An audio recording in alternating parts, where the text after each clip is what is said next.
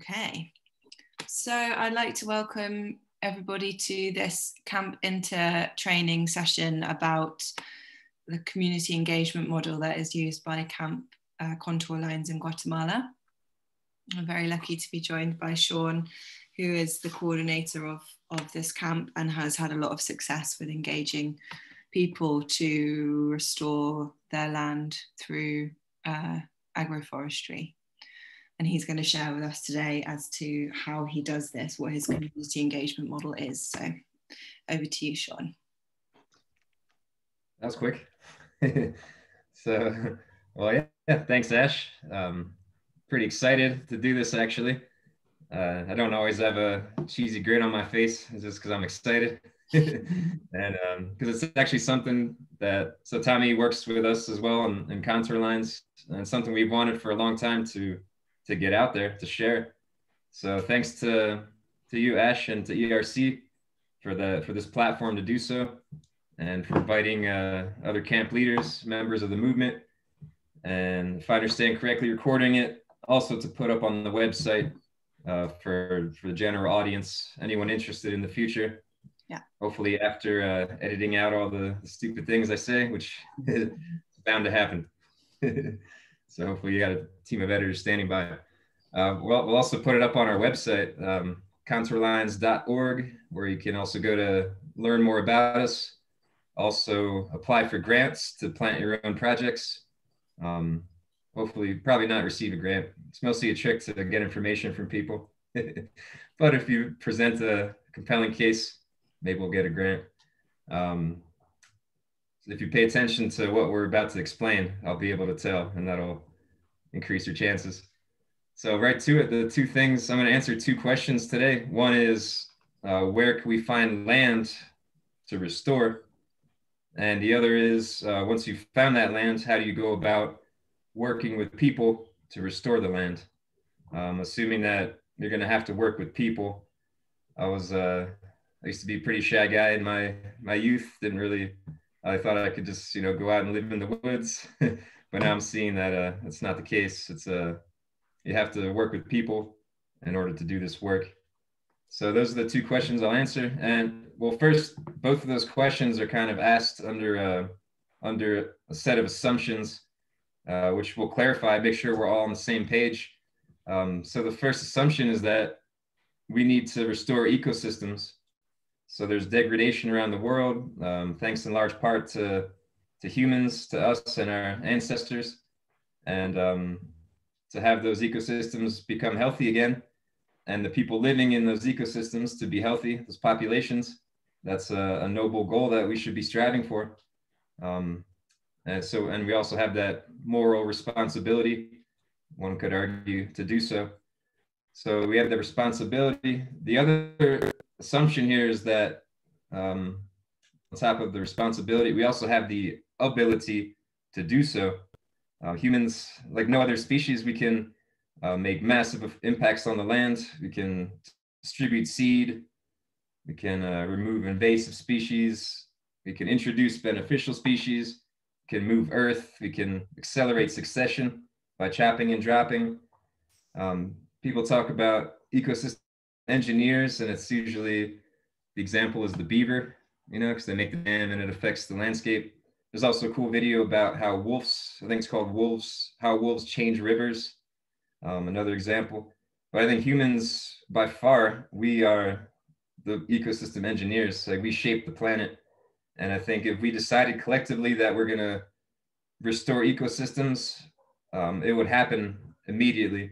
And I think on the bright side, I think we're moving in that direction. And I think we're going to see that in our lifetime, like a major shift to do this.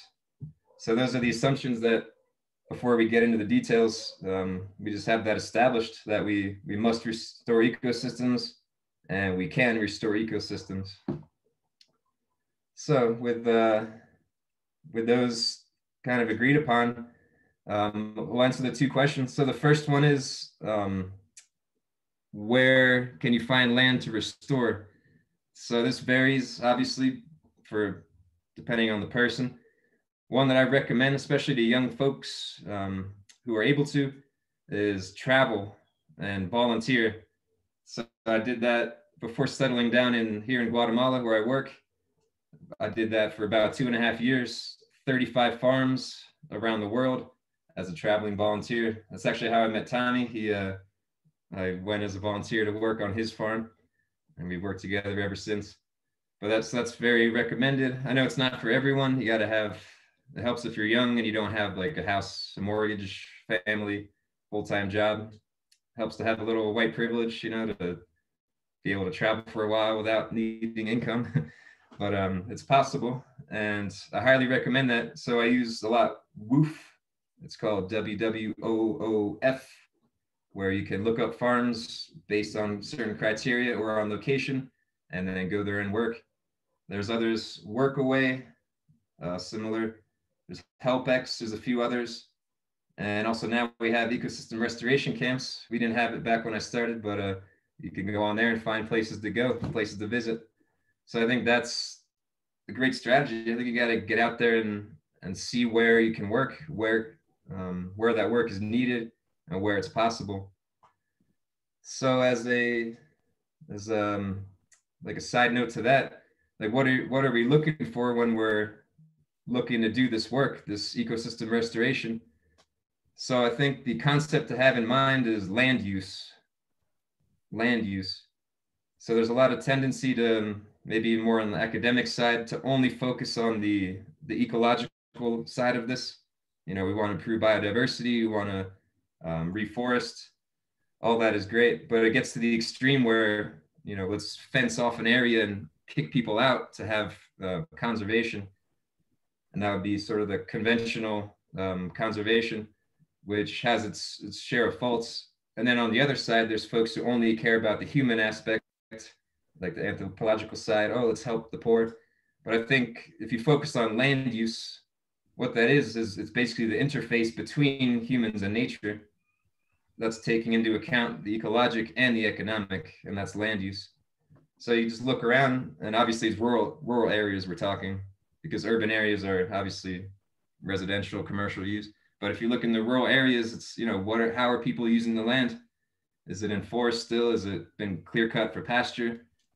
Most of the communities where we work here in Guatemala, it's slash and burn. So cut the forest, burn it, and plant corn. So that's the land use, and that's what you really need to keep in mind when you're looking for a place to work. It's how's the land used. Also, if you're not afraid of being accused of being a communist, you also have to take into account the distribution of the land. Is it owned by one wealthy person? Are there communities that all have their own land access? So that's another important. So for example, in Livingston, the land use is slash and burn. And the communities fortunately have access to land. Most families have 10, 15 hectares per family, which is in slash and burn. So that's the land use. So then you got to develop a plan. Like first, what's the problem with the land use? In the case of slash and burn, it's destructive ecologically, and it's not at all beneficial economically. I mean, it's great. It sustains the family with food. But beyond that, there's no economic opportunity, and it's because you're selling a crop that has very low value in competition with industrial corn imported from the U.S. So economically, it's also not a great system. So the alternative. So then you have to think like, what's an alternative system? In our case, we do mostly food forests, we call it, which are agroforestry systems. Rows of fruit trees and legume trees planted on contour.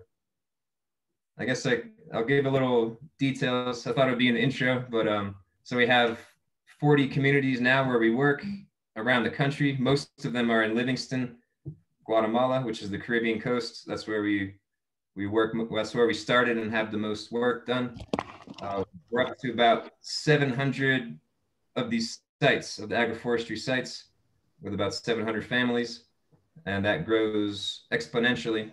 In terms of funding, started off doing a crowdfunding campaign, just asking mostly friends and family, mostly using that white privilege I referred to get that those first projects funded. And then from there, if we follow these strategies that we're about to teach, it just expands. We're expanding exponentially. Likewise with the funding, we're at the point now where we actually have to turn down certain supporters. We have to be selective with who we accept funds from. So yeah, that's a bit of the stats of where we are. But yeah, back to land use and finding land to work. So developing a strategy that meets those criteria of, well, one, restoring ecosystems, which is what we're here for, but two, that takes into account the human element, the economics. So these systems, in order to get people to adopt them, they have to be economically feasible. They have to bring a profit. They have to provide human needs like food, fuel, fiber, all that stuff. You have to take those two things into account.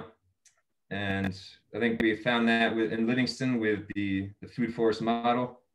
It's good for the ecosystem. We do erosion control structures on contour, planted with legume trees, organic, so that it helps the ecosystem, but also these fruit tree harvests, and with the value adding initiatives, and with the agritourism component, and with what we're hoping to get is carbon credits and other ecosystem service payments. Brings income. It's a more valuable, a more profit creating use of the land compared to slash and burn. So yeah, it's find the land and develop a model that works, or a model that restores land and helps the people that live there. That's the first question: how to find where to work. So the second question is how to work with people. Because unless you're very, very rich and can buy lots of land and then just pay the people to do it, you have to work with people on the land. And I think maybe not all of you can do that first recommendation, which is, to go leave and travel, volunteer on farms. But maybe you're more based and you're more rooted on a certain piece of land. You have family, you might have a house. So in that case, it's looking to your neighbors. So you got to work with your neighbors and help them restore the land.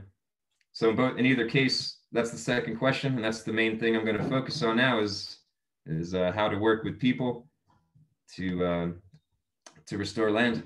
So I've broken it down into 5 concepts, like 5 strategies, you could say, that are sort of the fundamental ideas behind our model. So one thing, well, first of all, we call it the community engagement model because mostly we work with communities, like rural villages here in Guatemala, but we can really expand that to we could call it a stakeholder engagement model, because with some adaptation, of course, it can be applied to any other type of situation. So we've worked with like women's associations, private landowners, groups of private landowners, cooperatives. We're doing projects now through an artisans cooperative in Petén. We're helping other nonprofits apply the models. So it doesn't have to be with a village. It can be with anyone on the land. First of all right, so the 5 strategies. So the first one, mistakes will be made. Mistakes will be made. So any English teachers in the audience, any grammar Nazis out there, you might take an issue with that sentence. Mistakes will be made. So it's passive. It's passive voice, it's called, which is kind of an Orwellian way of talking. It's usually not recommended. It's like a politician trying to avoid faults for something. A mistake was made. Who made it? Because what it does is it leaves out the subject of the sentence. I made a mistake, or you made a mistake. But I did that on purpose for the sake here. It's mistakes will be made. It's passive for a reason. So who's going to make it? Well, probably you'll make some, but there's also thousands of people before you doing this work who have already made them. So this book right here, that's sort of the basis of this book, 2 Ears of Corn by Roland Bunch. So you have to read this. If you're doing any kind of community development work, agricultural development, you'd be surprised. I've heard people say like, "Ah, I've never heard of it, don't want to read it." It's ridiculous. You should go home because you're probably doing more harm than good. Read the book. So the premise behind it is, so Roland Bunch worked for an organization called World Neighbors that did agriculture development work in developing countries like Asia, Latin America, Africa for about 40 years, since the 70s, I believe. And it's basically a survey, a summary of all these projects, what works, what doesn't. And the premise of that, it's kind of a sad historical fact, is that most of this type of work, so we're calling it ecosystem restoration, but it could also be agriculture development, but working with people to work on the land. The majority of that work historically fails for various reasons. A lot of money, they spend a bunch of money, go home, and stuff's worse off than before. And the people that they were supposed to be helping are left embittered and not accepting of future nonprofits. That's why it can make things worse. So this book is it's like the Bible of this type of work. If you want to go work with people to restore land, you have to read this. I was about a year into the work before I even heard of it. And man, when I read it, it was, every sentence is like, it's either like yes, I got that one, or damn, I wish I read that sooner. But yeah, you have to read it. So mistakes will be made. They've made lots of them over decades, and you can learn from that. That's a powerful thing. It's a powerful thing because all that knowledge is here. If you think of a mistake, it's a good thing because you're learning. You're trying to do something, and then you're improving it through that mistake. But why not just learn it all from them? So I could share tons of examples of mistakes we've made, which have led to the good model that we now have.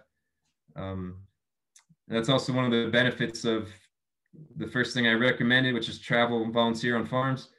I worked on 35 farms, so I asked every single one of them, like, what's the greatest challenge you face, or what's a thing that you've learned, a mistake you've made. So that's 35 examples, 35 mistakes that I don't have to make myself. I just learn from other people. So that's the first strategy. Acknowledge that mistakes are made.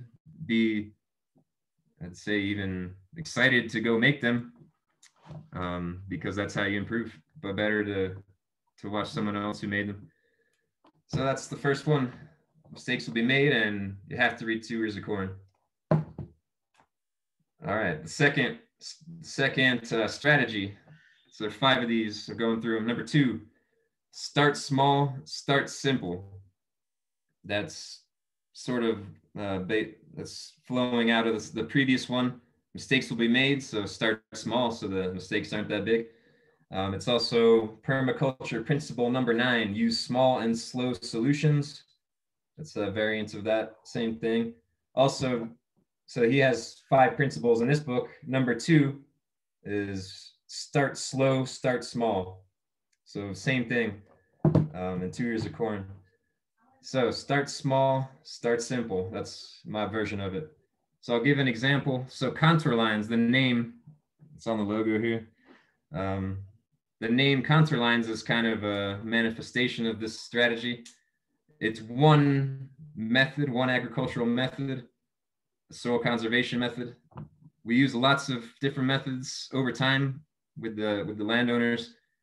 We do polycultures, rotational grazing, mulching, organic pest control. But if you focus on one thing, it's a lot simpler. And that's the only thing that we focus on when we start. So a bit about our actual community engagement model. When we start in a new community, there's 3 meetings in that first season. One is just to go meet them, explain the projects, offer the projects. The second one, in the first one, we get a list of names, like we explain it, who wants to join. It's usually everybody in the community. Then the second meeting, we plan a date about a couple of weeks later, give them time to clear their land and prepare the stakes of Madre de Cacao, Gliricidia sepium. That's the legume tree that we use, that we plant on contour. Give people 2 weeks to prepare it. Then the second visit is we make an A-level, usually just sticks, just cut some branches. The locals, they know they use a vine as a string. You tie it up with a vine, and then you get a rock, and then that's your the pendulum for the A level, where you can find a plastic bag and put dirt in it, and that's, it's very simple. So we build this tool. On the second visit, we go out to the sites with this tool and we mark the contour lines, and that's it. Then the third visit, which is now we're doing it where it's 2 months later. So we let the sites establish for 2 months. Then 2 months later, the third visit, we come back with the fruit trees and we plant. So it's very simple. So later throughout the process, then the next visit is our technicians go and they supervise. They also control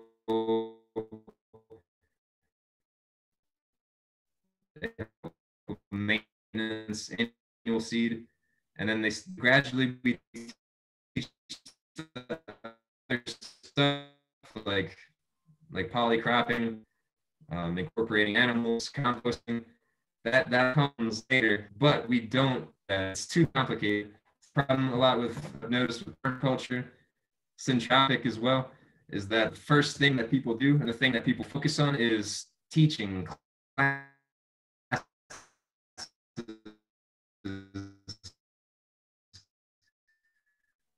So they bring people full of like theories and principles and a million different things. It's too complicated. So what we do is we just start, it's contour lines. We're going to go to your land, mark these lines. They're marked with the stakes I mentioned, with the legumes, which resprout, and then we come back and plant them with trees. So it's simple. So one method, so that's the name, it's contour lines, because that's how we start. That forms the foundation of these agroforestry sites, are those lines. And then all management that comes in the future is based within those lines. If they want to put a road through there, it's along the line. If I want to put up a fence, plant annuals, plant other trees, they're all working within those same lines. But through a simple method, one simple method, we've already established the site, and we already have these families now involved in the projects. So that's one example of start small, start simple. Another example, which is how we offer the projects, the trees to the communities, is that what we offer, it's in the agreement, which I'll show later, and I'll show some photos as well. I saw your comment, Ash. In the agreement, it's each family can receive up to 150 fruit trees, and that's what we offer. But we don't give 150 trees right away. So we say 10 fruit trees. You can start with 10 and you're just trying 10. It works that way. So for one, it's like they get to try it. Maybe they're, if they just get 100 trees and they realize like, oh, this is too much work, or we don't agree with these methods or whatever, then it's a loss, but if they only start with 10, it's a smaller loss. Also, it's for us to see, because if we go to community, 50 families sign up, and they can all start with 10 trees. And then the next season, if they've maintained those trees well, and if they want to continue with more, and if they follow the required agricultural methods, which I'll get into later, then they can go to 50 trees the next season, and then up to 100 trees the following, and then 100. So it's little by little with each family, and that's the way to do it. So a lot of nonprofits will just show up with all these funds and good intentions. Here's 100 trees, 150 trees all at once, and then you just hear so many stories like, oh, that a lot of people just sold the trees, they didn't even plant them, or they planted them and then they abandoned them. I don't know what happened. Yeah, because they started too big, too fast. So 10 trees, start small, start simple. That's another example.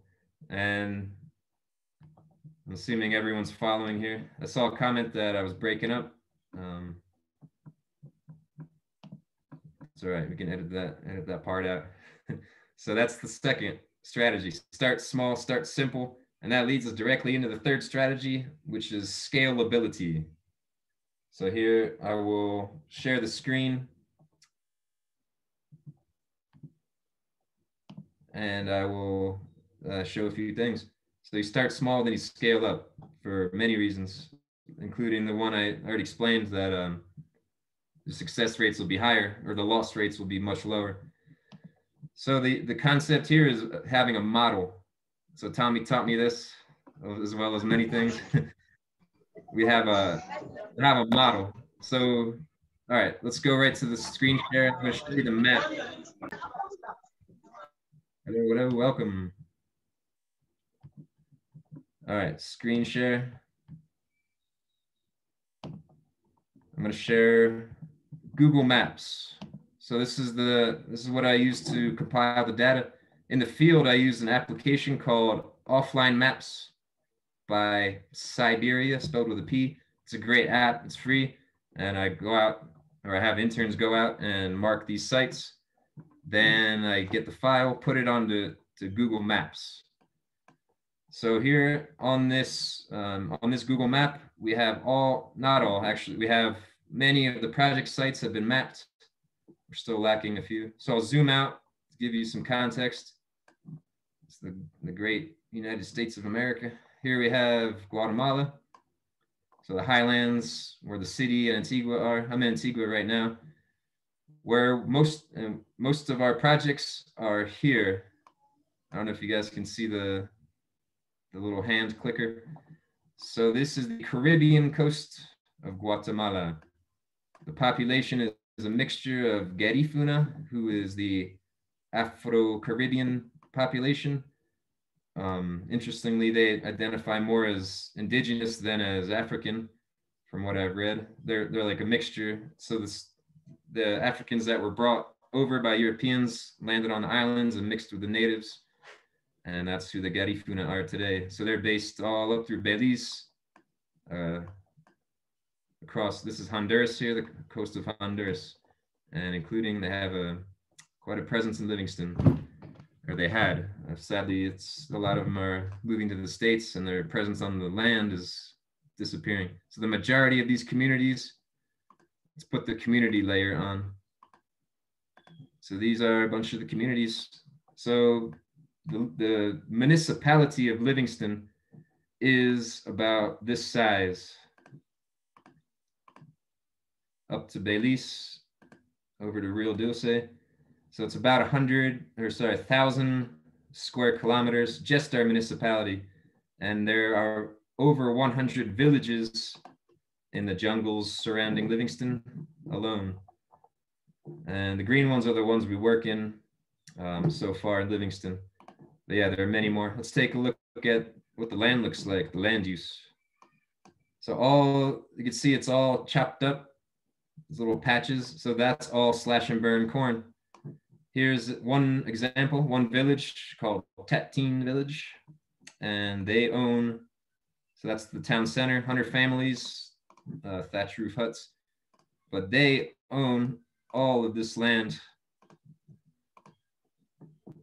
Yeah, so I know it's about 1,500 hectares that they own, including land that they have in reforestation incentives with the government. But the majority of the land they work is in slash and burn corn. And you can see like the darker patches have been cut and burnt recently. And then the greener patches are in regrowth, soon to be cut and burnt again in that rotation. So why are we looking at the map? Oh yeah, so I was gonna talk about scalability. So back to the project layer. And we'll change the base map back to the terrain so you can see them better. So these are not all, but many of the sites that we have in the region. So we started February 2019 on this site right here. So this is, I call it the Don Adolfo pilot site, because this is owned by a private landowner. It was in pasture, very degraded, only the toughest of herbs or weeds would grow on it, compacted clay, steep land, all the sediment washed to the lower parts. So we made a deal with him, came in and planted 200 fruit trees, did about 1,100 meters of contour lines. That was it, and that was our first project.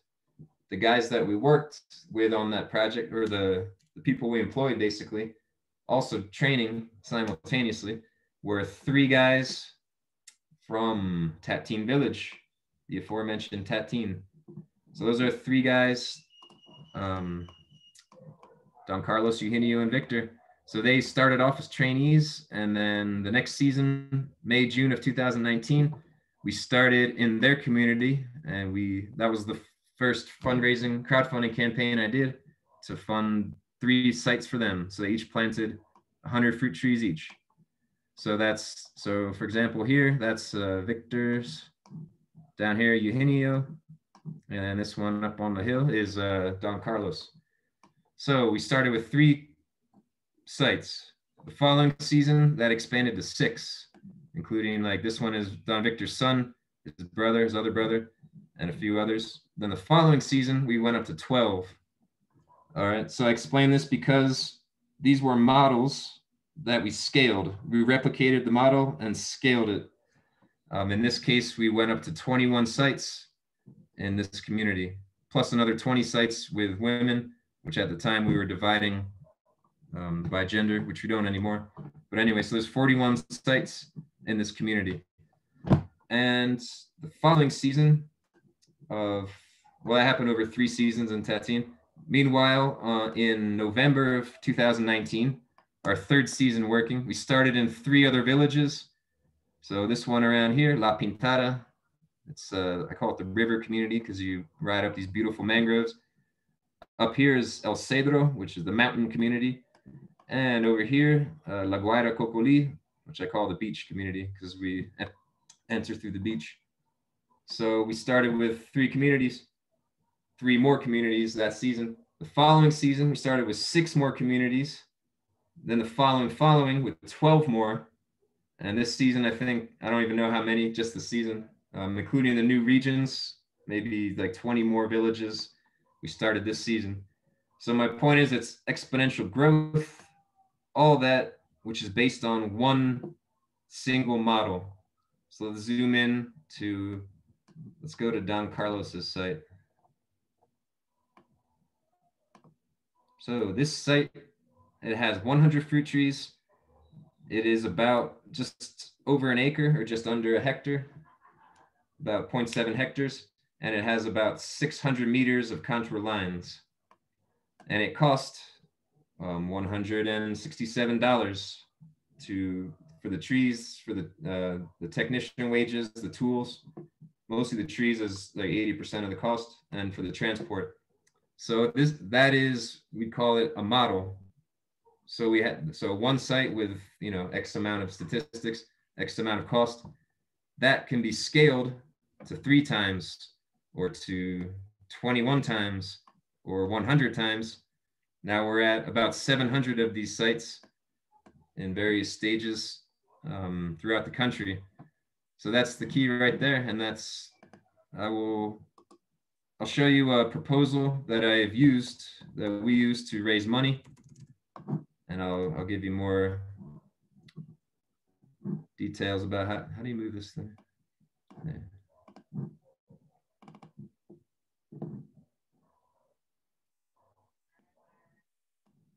All right. So this right here is like a $50,000 document. So it's raising $5,000, and it includes 18 sites across 3 villages. So I took that one site. Hey Sean, I'm still seeing the map. Oh, okay. Thanks, Tommy, for letting me know.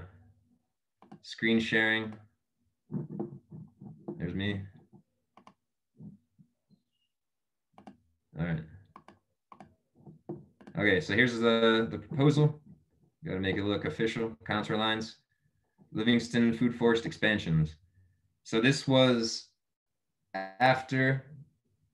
this is when we started with those 6 new communities, which was about the 4th planting season in. So this document we wrote and we sent it out to a bunch of different organizations. I like spammed it to like 30 different people and gave it to our existing donors at the time. We ended up raising, I think, about 50 grand with this document. So like I was saying, I took that one site, the cost and the amount of trees and all that with one site, and just per proposal, I just multiplied it by 18. So this is to plant 18 sites and more or less across 3 villages on average, which is 27 acres of land, 10,000 trees. So I took that one model of a village and scaled it to be, or sorry, one site, and scaled that to be 18. So it has one cost, which is about $5,000. So I was saying we sent this out to random, just anyone who looked like an organization that supports this kind of thing. Most people didn't respond. A few did. And we also made more contacts through that. And so overall, this document led to us raising about $50,000. So it's about 10 times of, one, we'll call this like one round, 3 villages, 18 sites. So we did that by about 10 through this document. So you can see that we have our set costs. So this is our cost of our work: fruit trees, tree transport, technician wage, technician transport, and then a little bit of equipment like backpack sprayer, only 2 per village, pesticides, we use neem, and pruning shears. So yeah, those are the costs per project. On average, 184 per acre. So scalable models. And now we're using basically the same costs, the same budget to expand these projects even more exponentially each season.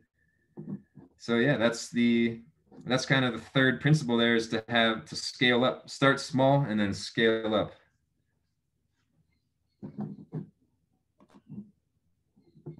And I'm back. All right, so I'm gonna just breeze through the next 2 strategies. So that was number 3, scalability, have models that you can replicate. So I'll explain a little more. So in our case, it's the land use transition that we're doing is slash and burn corn to agroforestry. And, in other parts of the world, it might be like degraded pasture to agroforestry or to regenerative grazing, or whatever the case may be. But start with one site, find out the costs of it, and then with those costs, with that information, the information that's the most powerful thing, information. So, and with that information, you look for more funding to expand it. You say, look, we've done this, we know how much it costs, it works, we want to do it 10 times more, or 100 times more, whatever. So start small and scale. All right, the 4th strategy is, so this applies a lot in our case. So the strategy is work grants, not charity. So we don't do charity, we don't give donations. We're a nonprofit, a group of agricultural technicians who give work grants. So it might sound like semantics, but no, it changes entirely the mindset of everyone involved. So going back to this book, the main problem, let's say it's number 1 problem that most people engaging in this work that they come across, it's called paternalism.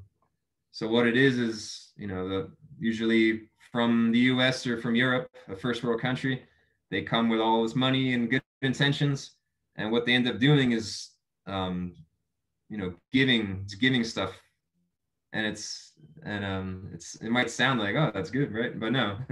So what you want to do is give the bare minimum that's necessary for someone to do this work. Give the bare minimum.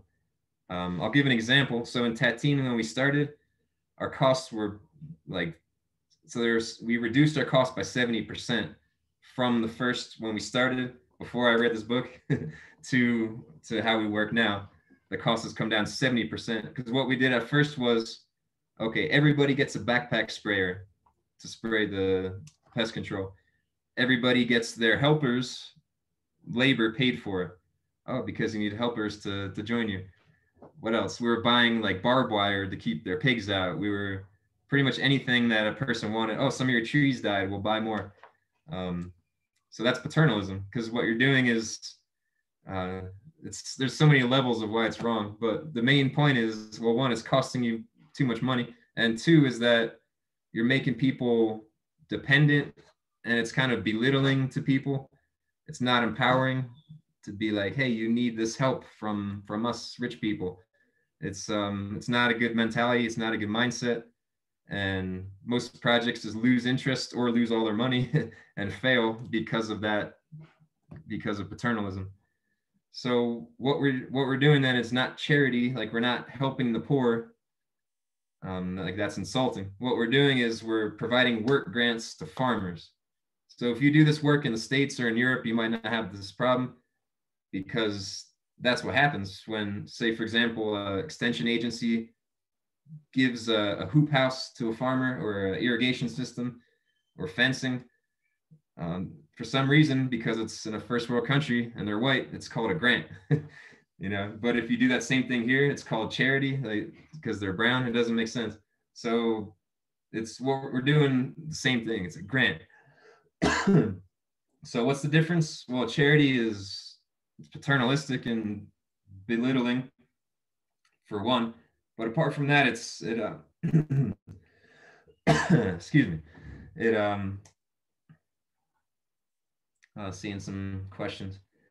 All right, we'll get to that. So, so the problem with charity is that it's usually given in good faith and given to, you know, feel better about oneself on the part of the giver, but it doesn't have, it's not effective in terms of, well, one, like seguimiento, like follow up.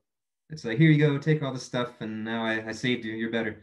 No, it's a grant. So, all right, so what we do, it's a grant.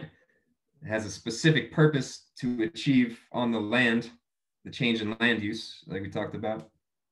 It has a specific objective, agriculturally and land use wise, and it comes with conditions, and it comes with rules. You have to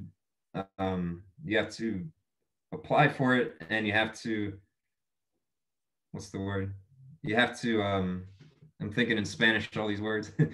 You have to be able to,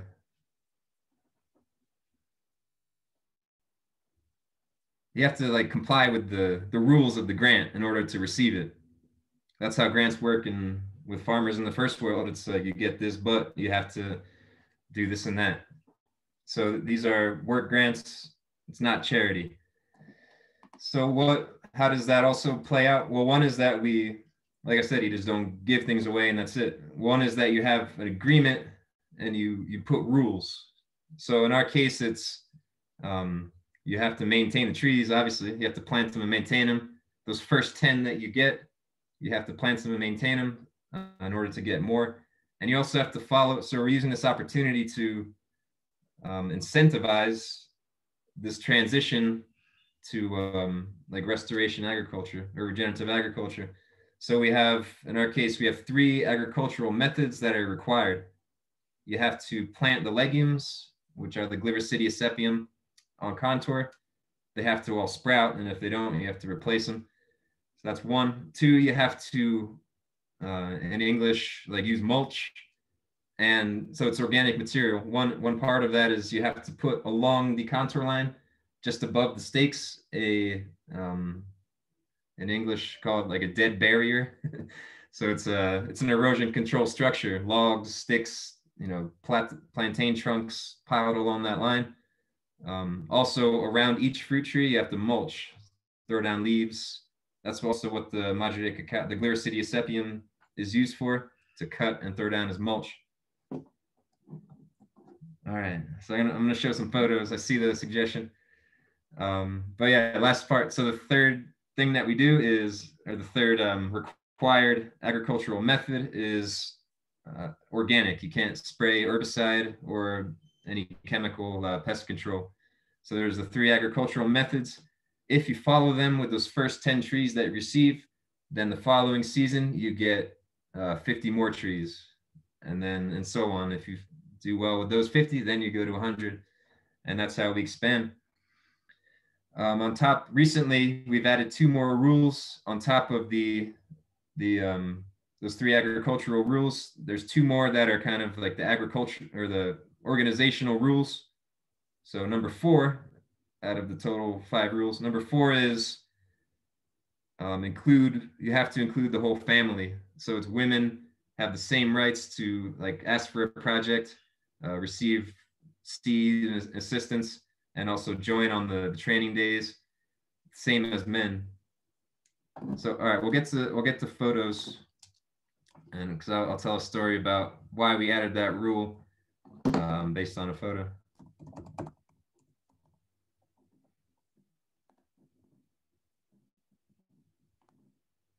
Share screen.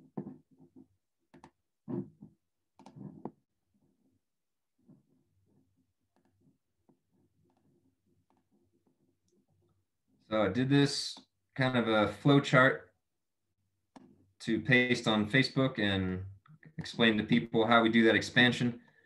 So I mentioned those 3 guys that started as trainees on the pilot site. Then the following season, these 3 guys, Don Carlos, Eugenio, and Victor, became the first 3 in their village, Tatin, to plant their own sites. Then it was 6 guys in the following season, and then 12. So I pasted this on Facebook, and of course I got some feedback, some very valuable critiques, like, hey, why is it all men? What the hell? And I mean, I'm not gonna make excuses. Like, yeah, we were only working with men at the time. So thanks to that feedback, thanks to some consultation on how to do it from like local leaders themselves. So we added a 4th rule to the agreement now, which is that it has to include the whole family. So on the contract, it has to be signed by the man and the woman. And we also say that, you know, women have equal rights to like enter these projects. And quite a few communities now, I want to say about like eight of these communities, the projects are strictly run by women.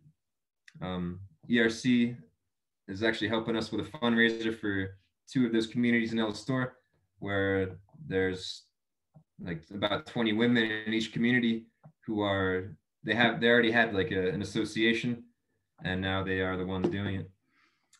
So that is the last rule that we added is related to that. It's, you have to be organized.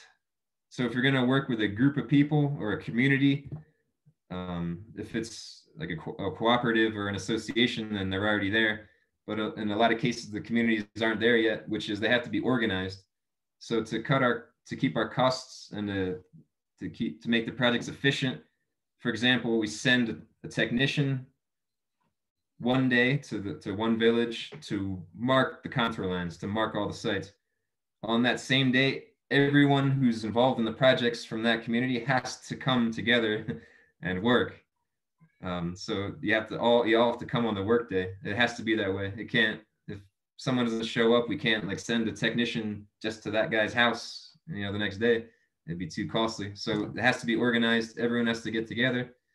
Another part of that rule is you have to appoint a representative. Each community has one person that I'm in contact with. We plan the dates. They send the results of the supervision. They send photos. And with them, I coordinate the date. Like, all right, this is the day we're coming. You have to tell everybody, so everybody comes. And that's the 5th part of the agreement. Let's do a share screen. I'll actually show you the agreement. We worked on it. It's the result of 4 years of this work. I had my father-in-law help write it in Spanish. He has experience with writing contracts and managing. Acuerdo de trabajo. So it's all in Spanish, but you can just get an idea of how it looks. So it's all on one page, first of all. It has the thing up there. So it says contour lines. We're an organization, nonprofit, oriented towards agroforestry. Ah, yeah. Thanks, Tommy. Always chiming in with crucial advice, Tommy. That's what I'm here for. All right, there it is. So contour lines. You can see it now? Yes. All right, so we're an organization oriented towards agroforestry. We achieve our objective working through the hands of communities that understand and are interested in complying with these agreements. We sign these agreements with campesinos and campesinas who accept the rules of this agreement. So it's very repetitive and very clear. Third part. So the signed agreements have the objective of guaranteeing and making the benefactors responsible for complying with the objectives of our organization and for the benefit of everyone. Our organization exists and collaborates with these communities thanks to international support, and this support is conditional based on us complying with what we promise, which is establish agroforestry systems. So, and then it goes into what we offer: 150 trees, up to 150 trees per person. Some like minimal tools like pruning shears, pest control, technical services, which is basically like the training and us sending technicians. Also annual seed. So we have the rows of trees, and in between we plant annuals to, it's another principle that is shared by both permaculture and 2 years of corn, and that's you need to achieve a short-term harvest to maintain enthusiasm. And assistance, we're also kind of not promising, but saying our intention to help with the processing and the marketing of the harvests, which is another initiative we're starting on. And then both families sign it. They sign it once, and then it says we understand that we received this project voluntarily, we understand its objectives, and we are available to comply with these following rules. And then it explains those three rules, which I just explained. Plant the legumes, use, we call it abonos, which is like the material organic, both along the line and along the trees. And then organic, no herbicides. And then, like I said, these are the organizational rules, which is include the whole family, include women. And there are some days, like we said, 10 days per year, where everyone has to come together and work communally, be organized. And that's mostly like the training days. And then both man and women sign. They put their, that's like ID number, and then I sign, and then date. So that's the agreement, and that was the fifth of the 5 strategies of our work, is to have that agreement. So we want to see some pictures so we get an idea. I should have incorporated that at other times in the thing, but here we are. So you guys are like deep inside my brain right now looking at, oh no, you're not sharing the screen with that, are you? Hold on. No, we can't see the screen, Sean. You've got some questions about like the alley cropping on here. There's some questions just kind of going over the expansion model, and how you kind of went from the pilot project to, you know, steadily incrementing the number of trees that you provide. So maybe you can talk about some of the mistakes and some of the early projects that went where they weren't able to maintain them. Okay. Let me, I'll show some pictures first. And then, yeah, well, I'll address those issues, I guess, as we're looking at pictures. So sorry I didn't quite organize photos specifically for this, but we'll just see some pictures to get an idea of where we're working and what the place looks like here.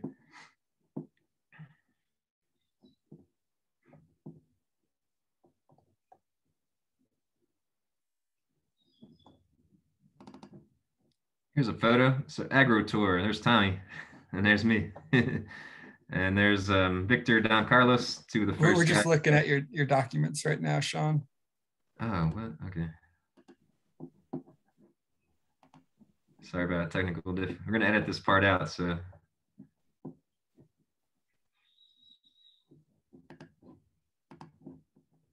All right. So you can see the photo. We can see it. All right. So here's what the landscape looks like. We got, so that's all corn. That used to be rainforest, presumably back in the day, and now it's corn. So along you can see the group standing along what is a contour line. So sticks piled up on contour, and these trees sprouting along that line are the Gliricidia sepium. There's us doing a class. So this is a tour we did at the pilot site. So you can see that line of sticks with the brush piled along it. Down below, behind the guy talking with the mask, there's another, you can see another line in the distance. Lots of mulch piled up. We had, so another way to kind of ensure that people are able and also enthusiastic about doing these projects is to have an occasional event. So this event, we invited a few people from each of the communities at the time. So that was 50 people came. And we showed them around the pilot site and trained in like pruning, also chop and dropping of the Madre de Cacao, or the Gliricidia sepium. More tours. There's showing the A level training. All right, let's make it an A level. Using a water level, it's way better than a rock on a string. Let me take a look at, so you guys want to do questions now? Let's do questions. So, are you going to show photos? Yes. How do you work out the spaces between your planting on contour? Okay, so I got a technical question specifically about the agriculture. That's good. So let's go back to the photos. Find a photo that shows a site pruning a tree. There's some harvest from the sites being sold.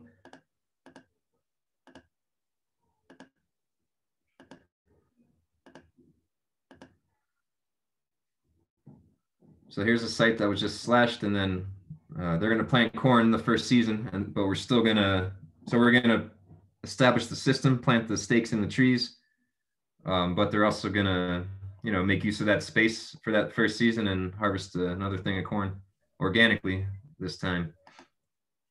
Sean, talk about the steepness of the slope and how far, like how many meters you have in between two contour lines.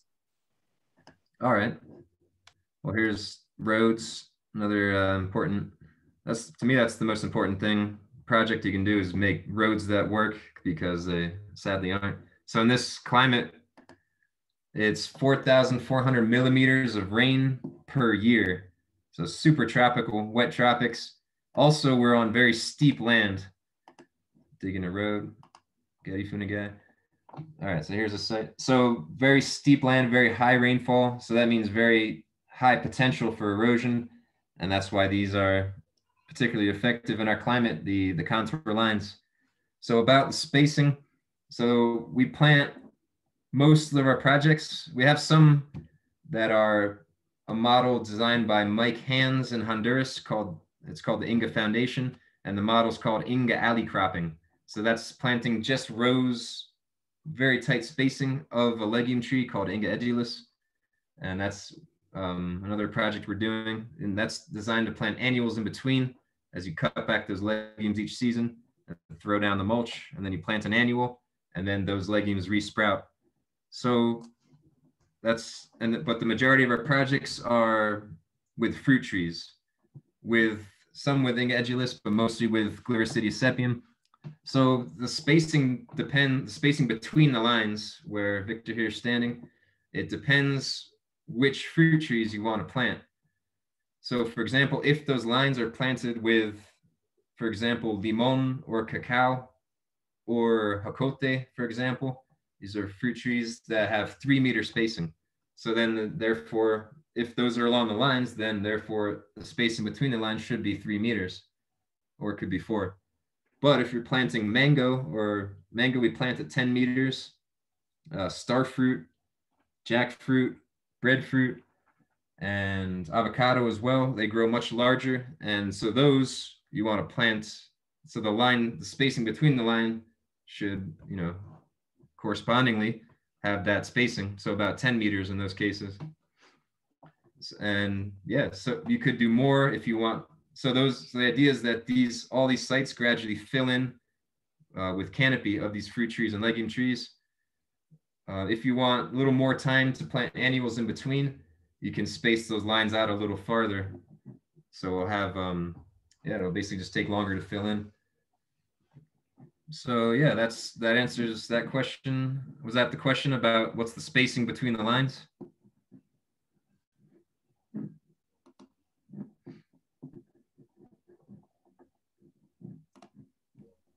Hello, Gareth, are you there? Did that answer your question? Yeah, Gareth, he is, oh, Conan, sorry, Conan. Looks like Sialta Churoi. Yeah, that's great, Sean. Thanks very much. Got it. Hey, Sean, here's another one. It says, what motivates the villages to join the project? How do you convince them? So that's a good question. So going back to, it was I explained it under the first question, which is, how do you find land to restore? And that's find a situation, a location where the land use can be improved, basically. So from our perspective, ecosystem restoration, maybe the land use is destructive, like it's slash and burn chemical corn, or it's, conventional grazing pasture, and find an alternative one you can offer and incentivize it. Find a way to make it. So that's the key. So there's different levels or different strategies, but I think the biggest one is just to make it economically viable for the person. So in our case, we just, I guess, luckily everyone, they're campesinos, they work the land. Some people have some fruit trees, but everyone understands that fruit trees are valuable and you can produce far more, both food and also income per area if it's planted with fruit trees compared to the slash and burn corn, which apart from, sustaining the family, as far as selling it, it's not profitable at all. So in our case, everyone knows the fruit trees are more valuable. Also, there's the barrier to most people is that they're expensive. I mean, like I said, that's 80% of our project costs right there is buying the fruit trees. So we buy them grafted from a nearby nursery, which is a great project, by the way, Frutas del Mundo. So we support them, we buy their trees. And so we offer something that is valuable, that has a perceived value. So fruit trees in this case, and like a few tools and training, annual seeds, and hopefully help with like processing and marketing in the future. So it's the economic incentive. And I think that alone is what gets people willing to join. Like I said, we go to a community, explain the projects, offer them, who wants to join? It's open. Anyone can start with the 10 trees before moving to the 100, 150. And it's usually everybody signs up because people know. So there's other factors though. There's other factors. For example, having people trust you. So I've been working in that region, Livingston, for 3 years. So everyone's heard of the Gringo Campesino, they call me. And they know that, well, one, that I make good on my promise. If I'm going to say, we're going to give you 100 trees, as long as we follow the agreement, then the 100 trees are going to come. So that helps. Another thing is I mentioned having the training days. So bringing everyone together to the pilot site to have a training day, that helps a lot. Because one, it motivates people. They see a functioning established system, and they think like, oh, I can do that. I go home, do it at my site, improve it maybe. And that helps also just gaining that ability to actually do it. How to prune the tree, how to control the pest control, the mulching, chop and drop, when to chop the Magia cacao, when to do this, all that, planting annuals. So it also requires like a knowledge, like technical skills, and having that also enables people to do this work. Another strategy, another part of that is so at first it was just me, like I would go out and mark the lands myself, and that's where I got that name, Gringo Campesino. I would go to each site because there were very few at that time. But now with the expanding at this rate, we have, so I call them local technicians. We have right now 3 guys, as we speak, they're marking lines in villages around Livingston. These are local guys. Over time, they kind of if you're doing this kind of work, when you're working with communities, you're gonna see who they are. They're gonna rise to the top. They're gonna, reach out, contact you. They're gonna always show up on the days. They're gonna show interest.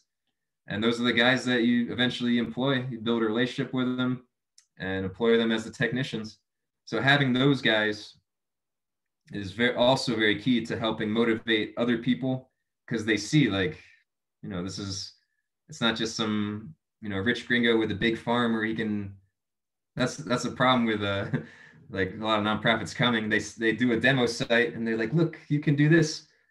But then the people think like, no, we can't. Like, you just did it because you have a lot of money. So my point is to have other locals like them doing it. It becomes more real and more possible.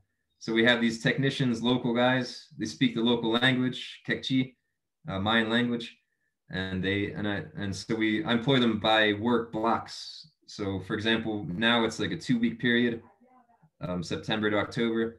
They go to all the villages in their sector. So we have mountain, river, and ocean. Those 3 sectors. Our 3 guys, they go to all the villages in those sectors, and they train people. They also supervise. So like I said, it's a strict agreement. You have to follow the methods in order to continue with more trees. So we send the technicians to supervise with a checklist. They go to each site, like, all right, this guy has, like, he did his mulch, he did the barreras muertos, the sticks on the line, he didn't spray, and he mulched his trees. So check, he's eligible to get annual seed right now and more trees next season. So that's another thing that, how to motivate people. But I think the main thing is just seeing that it's economically viable to make that change in land use. I think that's the key. And yeah, you got to find what that is. In our case, it's fruit trees. In other cases, it could be like, if you want to help someone transition their conventional grazing pasture to a regenerative grazing, for example, it might be, like offer the fencing that is needed or something, and it should be minimal, but it should be what's needed to make that transition. And then it needs to be profitable. Like in our case, campesinos know that fruit trees are valuable. Hopefully a rancher will know that if he converts to regenerative grazing, for example, and grass grows faster and he produces more of his dairy or his meat, whatever, that's the motivation right there. And you can start getting creative. So I mentioned carbon credits, which is something that's becoming, I think, more real, more established, hopefully. And then also payment for ecosystem services. Check with your national. So in the States, you have the NRCS, which is a branch of the USDA. They pay incentives. It's not the US is not the best example. Actually, here in Guatemala, it's called INAB, the National Forestry Institute. They have, and Mexico has one as well, a very robust incentives program. And incentives, it has its issues. It's not the best system. It can be paternalistic is the problem. But if it's going to get someone to start that transition, it's an option. You have ecotourism, agritourism. You have forestry products. You have, hosting students from universities that have funding to do a study about whatever. You can get creative, but that's how you convince people, is find ways to make it profitable. And that's also why the value adding and marketing initiative, which my wife is leading now, is a big part of this as well, a very crucial part. So yeah, motivating people. That's it. So that was Julian. Did that answer that question?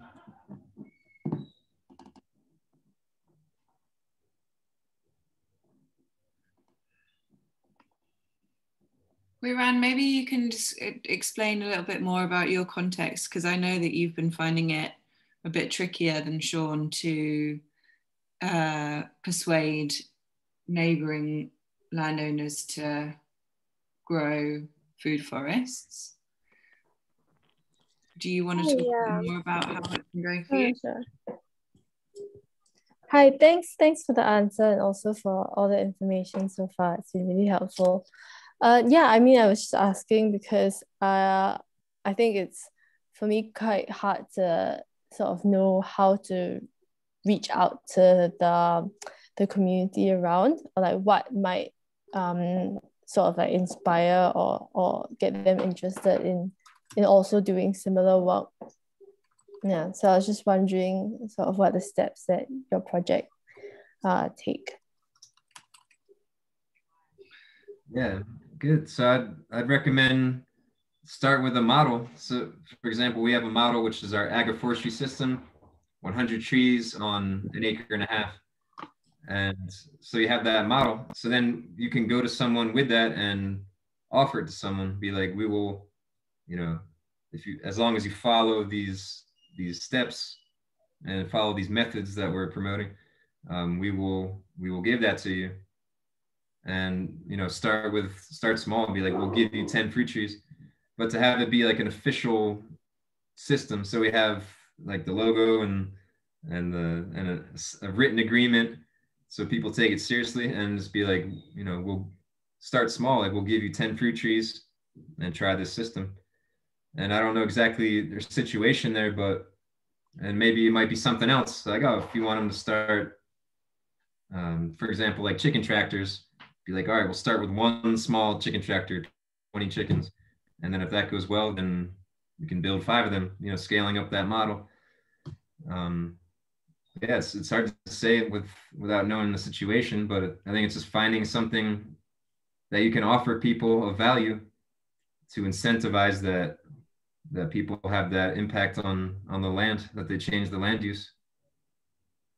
Sean, share about how you used the pilot project as like a classroom and an example early on. Yeah, so that also helps us to have something to show. But as long as it's clear that it's possible that other people can replicate that with the help that you'll give them. So yeah, we started with the pilot site. Apart from, well, first it was where we trained those first 3 guys who later became the first people ever to plant these projects. Actually, also here's another part of that strategy. So part of like looking for a place to work is doing that research. Part of that research is finding out who's there doing that work. So in our case, there's a local nonprofit called Apuro Sarstun, which is like, you know, helping the region of the Sarstun region. And they do a lot of the same work. They do agroforestry, they do like fuel efficient stoves, just all the cool stuff. And so I got in contact with them, made a relationship with them.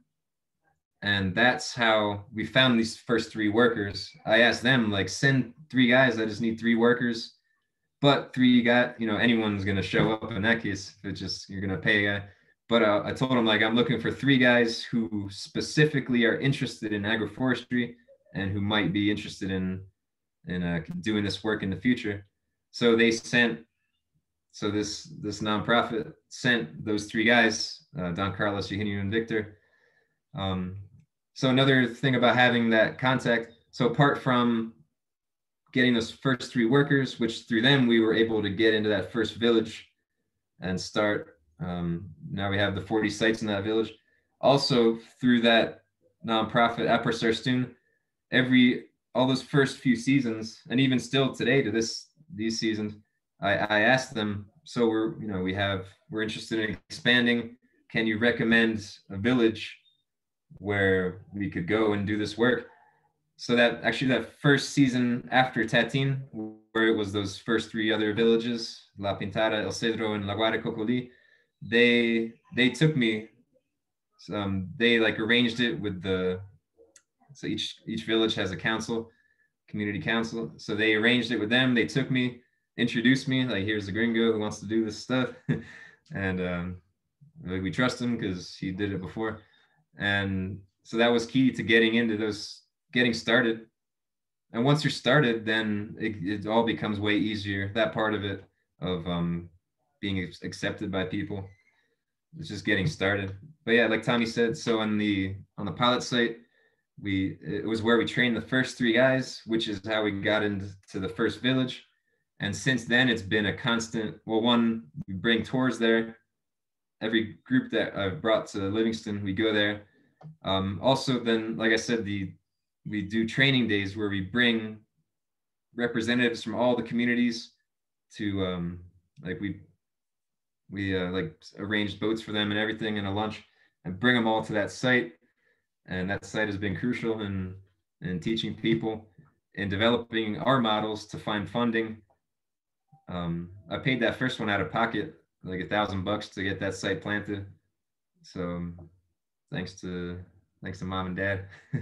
But then from there, having that first site, I was able to, I have that model now that can be funded. And then I was able to, that's how I did the first crowdfunding campaign, using footage, material, and the knowledge and the statistics, the model from the pilot site helped me raise funds for those first 3 sites in Tetin. And then having that done, having good videos, and that allowed me to raise funds for the next ecosystem restoration camps. Thankfully, did a fundraiser as well, actually for those first 3 villages. And yeah, just getting started is it's the hard part, but on the bright side, it gets easier. Ronald has his hand up. Ronald, would you like to ask a question? Thank you so much, Shane, for your wonderful presentation with such detailed, perfect work you're doing over there. I was just following you closely from the time I joined you. I wonder if at all you're having your own nursery that you're operating in at the project, where you raise your own seedlings, and also where you collect maybe the seeds, you have the seed sources. And then besides, maybe in your operation site, if there's some wildlife within the project site, I really would wish to know, because some of these things are happening, especially in some of our project sites too. And how do you handle them if at all you have wildlife within place? So if I understand correctly, it's like the multiple questions. One is, where do we get our plant material from, like the plants? And also about wildlife. Or was there one more before that? I'm sorry, I missed that one. He asked if you have a tree nursery and grow your own trees, and if you do, where do you get the seeds from? And do you have wildlife living in the areas where you're planting? And if you do, how do you manage that? Okay, good questions. So where do we get the trees? We buy it. So the fruit trees, we buy grafted fruit trees from a nursery, which we're very lucky to have just up the river. It's called Frutas del Mundo. Another gringo who's been there since the 80s. He was in the Peace Corps, this guy, Dwight Carter. So we buy all the trees from him. And, you know, it's kind of like one of those things, like, why reinvent the wheel? He's already doing it. Actually, we have sent now 4 groups of guys from our projects, local guys, to go volunteer and live and stay and learn from him, some of whom are starting their own nurseries, which is a cool thing for them, like a business, and also for them to plant more trees. But we don't depend on that for our trees. We buy all of them from Dwight because it's more certain, and it's also supporting another great project. That guy Dwight, he had like a big farm. He's been training guys since the 80s, and he's actually given off parts of his land to them to start their own nurseries, and they have like a partnership where they split the business. So that's really cool, and it's an honor to support them. In terms of the legumes, so Madre de Cacao comes from cuttings, and those people it's used a lot in living fences. So if we say like, all right, we're going to come in 2 weeks to mark the lines, you need 40 stakes or 50 stakes of the Gliricidia sepium. It's not a problem. Anyone can go find it. The only nurseries we do ourselves are so I mentioned the Inga alley cropping, and that's Inga edulis, or guama, we call it here. And so we have a model of those projects where it's 1,500 of those per person, per site. And it comes with X amount of incentive, not cash, because that'd be paternalistic. It's an incentive which the recipient can choose something that's in line with our values, like more fruit trees, sustainable, like bamboo construction, something, fuel efficient stove, which is another good business we support, solar panels, or a kayak. something like that. Anyway, so the nursery is, so they set up the nursery. We give a, did I mention, so it's 3,000 quetzales, which is like 400 something dollars is the incentive. And then the project costs are mostly the seed. So we spend about 25 cents of Guatemalan quetzal centavos, which is like a few pennies. And we buy those seeds locally. A lot of people already have these trees. Actually, seed that came from Mike Hands in Honduras, the Inga Foundation, our partners, Apra Stune, everything's connected. It's crazy. We brought them 8 years ago, and now a lot of these communities have the seed. So if someone signs up for this Guama, the Inga Edulis project, we give them 1,500 nursery bags, go fill them. Then when they're ready, to make sure that they actually do it first before we send the seed. And then the seed comes, we spend about 400 quetzales, and we buy 1,600 seed, a little extra from a local community, and then send those seeds to the person doing the nursery. So that's the Inga Edulis project. So what was the other question? The wildlife. So yeah, I mean, we live in a tropical region. Unfortunately, because of the land use, you don't see a lot of wildlife. Like jaguars exist, but way farther into the mountain. Same with deer. They have this animal called tapiscuintle, which people hunt. I've tried it. It's delicious. I don't recommend it, but it's like it's like a little pig basically with a long nose. It tastes like chicken with pig around. Anyway, so those things exist. And then all kinds of birds.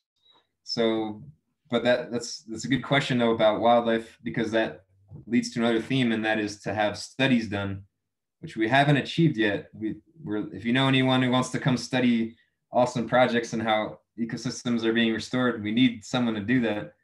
I mean, I've done what's layman studies or like amateur studies, like measuring the soil horizon change. So on the pilot site, another use of the pilot site is we've done studies where, for example, on the other side of the fence, which is still in pasture, I did like a soil horizon study, and it's only like a minuscule top layer of topsoil. And then just on the other side of the fence, same exact land where we have the agroforestry site, it's like 10 inches of topsoil, of like black, rich topsoil. That's a study. Another one I did was plant biodiversity. Same location, one side of the fence, you mark off a meter, count how many plant species are in it, simple. So on the pasture side, on average, 3 species per square meter. On the other side, on our side, where the agroforestry, it was like 9, I think the average was 13. So it goes from 4, increases to 13 species per square meter. And those are the only studies I've done. But another one should be like studying bird species, studying animals, studying soil composition, and then also all the socioeconomic things that could be studied, like how these projects improve the situation. But man, I had a list of goals when I started like 3 years ago. That was like do X amount of sites, raise X amount of dollars in different categories, have X amount of studies done. And all of the other goals have blown out of the water. It's like way off the charts with the amount of project sites, for example. But the one that I haven't done is like studies. But we need that to be able to say to supporters, but also locals, like, look, doing these contour lines will improve your soil fertility by X amount. And donors would care a lot, like it improves wildlife habitat by X amount. But unfortunately, we don't have numbers yet. Real quick, what about the opposite side of animals, the domestic animals? I know you've had problems with cows and pigs. Yeah, that's a good question. So back to the first strategy I recommended, which is mistakes will be made. So the pilot site was just a wonderful disaster of learning experiences. So it was a private landowner. He had a dairy operation. He still does. And we fenced off a section to do this project on. I wasn't there. I lived on the other side of the river on a different farm. And So the thing we learned from that site was you have to be on the land, and that's why these projects with the communities work great, because it's like their land and they're there working it every day. But on the pilot site, so it was just a show of various. So what would happen was the cows would see all that green, and compared to the desert that they're trying to survive in, they'd see all the green on their side of the fence and they'd just break the fence down. We had people coming in and stealing all the wood that we put along the contour lines as the barrier, just carrying it all. It was all taken in over the course of a few months for firewood. Another great learning experience, like don't pile up something of value that other people don't have nearby and expect them not to take it. So yeah, cows were coming in, pigs would come in, and pigs like root around, look for worms and kill trees. The cows, so I actually told the landowner, like, I'm leaving that site, I'm not going to be responsible for it anymore. It's all yours now, because just it was getting destroyed by cows.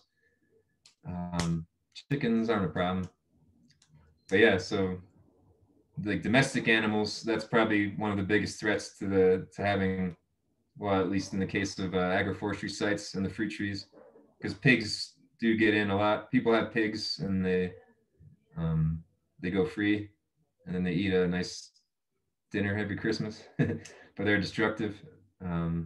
Chickens will prevent, like, what is it in English? Just like having annual like gardens around your house. You can't really do unless you fence it off. So yeah, that's a big challenge, is the wildlife, or the domestic animal life. Does that, hope that answers those questions from Ronald. Is that the same person? Thank you so much, Sid. Sorry? Thank you so much for that explanation, really. Okay. I'm seeing So it was good to hear. I think, are you the same Ronald Kaboye who asked this other question about the attitude of owners of land next to your project? It's the same person, yeah. I think there's just a delay between Uganda and Guatemala. So understand. I bet. Uganda, cool. So yeah, the attitude, well, in this case, if it's these projects that are in other village or in villages, mostly the attitude is, when are you going to come offer them to our village? That's what we're seeing, is the demand for these projects are growing exponentially. In terms of like private landowners, I don't know. Most of them don't live here. They live in the city. They just own the land and destroy it. And that's another issue. I'm seeing another question from Alp Pierre. What's the legal status of contour lines? So we're a 501c3 registered in the United States, and we don't have a status here in this country yet. We're setting up like a small business to do the processing and marketing side of the harvest, but we need something more legal in this country. That's that question. So we are 501c3, which also helps with legitimacy mostly. But yeah, maybe Tommy knows more about all that. He's the one who helped me set that up. So yeah, any other questions? So if there are no more questions, then I think it's time to wrap up, because we said we'd be finished by 5 and it's 10 past. So I want to say thank you, Sean, and Tommy too, for your support on the sidelines. What you've achieved is really impressive at Contour Lines, and I hope that the other camps that are here and the camps that watch this at some point in the future have learned something from you that they can implement on their own sites. We will edit this video and then put it on our YouTube channel for anyone who wants to watch it again. Yeah, big thank you, Sean, for your time, and to everyone who came. Thomas, Alp wants to talk to you about legal status. So maybe you can exchange emails to one another quickly before we sign off. Yeah, hope you all have a wonderful evening. Go on, Sean. Well, thanks everyone for coming, and thanks to all the future YouTube people who are watching this. And especially for the camp leaders, if anyone has questions about implementing these models, we're setting up a more like streamlined way of getting these models into other people's hands, adapting them to where they are so that they can restore land in terms of the strategies as well as the funding. And yeah, check us out. Join us on Facebook /Contourlines Agroforestry and our website, contourlines.org. Let's restore the planet. It's going to happen. Oh yeah. Okay, I'm going to stop the recording now, everybody. See you soon.